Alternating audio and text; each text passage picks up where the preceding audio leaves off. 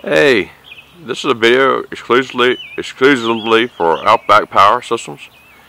Thanking them for having my good Outback GTFX 2524 during Hurricane Irene.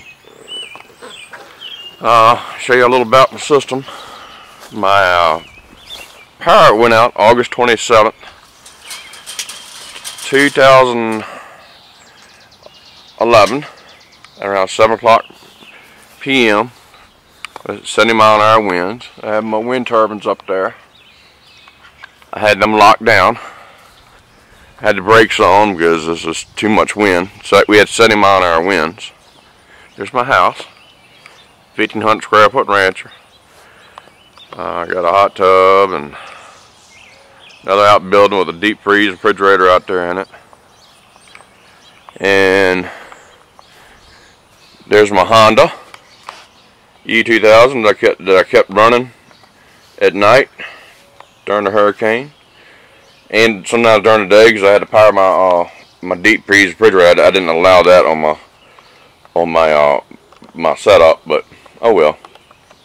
But I just plugged my cord into there for my generator and for my Outback when we're without power to help charge the batteries at night.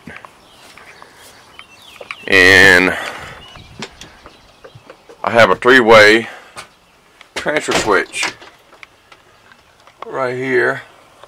It's this Honda E2000 generator, and solar and wind power. That's for the grid, and that's for when I would lose power. That's off grid. It's a transfer switch. And this is where I have my Outback coming into, inverter, 30-amp breaker,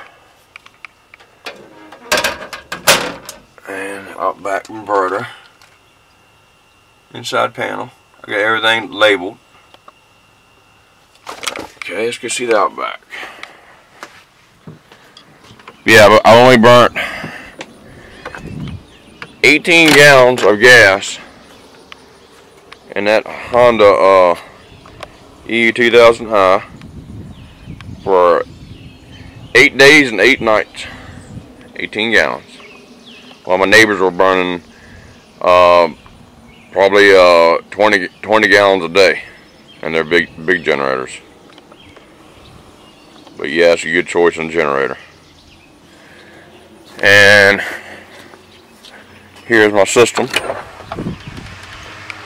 My battery bank is underneath, is in there. I have 6 AGM batteries, and it kept my whole household running except for my air conditioning and my hot water. But we had electricity, refrigerator, TVs, all the luxuries of life. There's my Outback GTFX. And there she is. And there's the mate. Right there. The mate 2. And all my other components. My wind diversion load. Wind diversion. Just from a wind turbine, so my battery bank won't get overfilled. It takes care of the extra load. My other TriStar MPPT charge controller.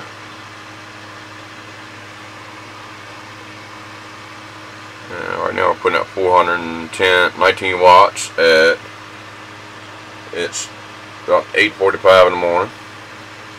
Doing really good. Kind of a hazy day today out there today. And I got a DC off switch. And everything's grounded. But anyway, thank y'all for, and I'll show you my sub panel inside the house. I'll get ready. But anyway, this is how I got everything set up. And thanks so much, Outback Power, for being helping us out during a hurricane. I mean, I know a lot of people had worse off things, but in a natural event, this is really helpful. But I go right here and here. I'll flip a switch. Excuse me. Flip a switch is all I gotta do.